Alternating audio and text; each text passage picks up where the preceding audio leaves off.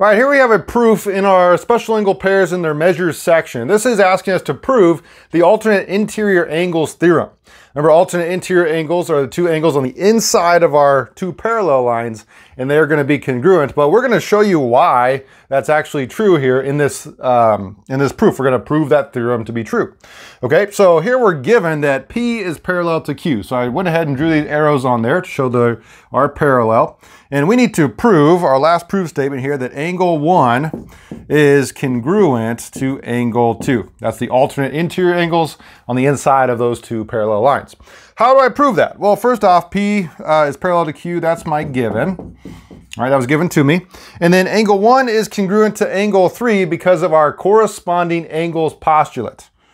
All right, corresponding angles postulate, remember these are in the same position. They're both in the bottom left of those of each of their respective intersections, bottom left. So their corresponding angles postulate means that those are going to be congruent as long as, of course, P is parallel to Q, which of course it is. All right, angle 3 is congruent to angle 2.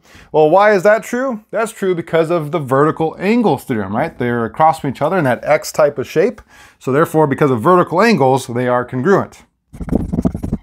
Right, and then lastly, angle 1 is congruent to angle 2. We can see that they both have the same loops now, right? But they're congruent to angle 2 based off of our lines before this because of the transitive property. All right, if you look at 1 being congruent to 3, 3 being congruent to 2, if I cross out that middle man of 3, now 1 is congruent to 2, which is what line 4 tells us. So this is by the transitive property.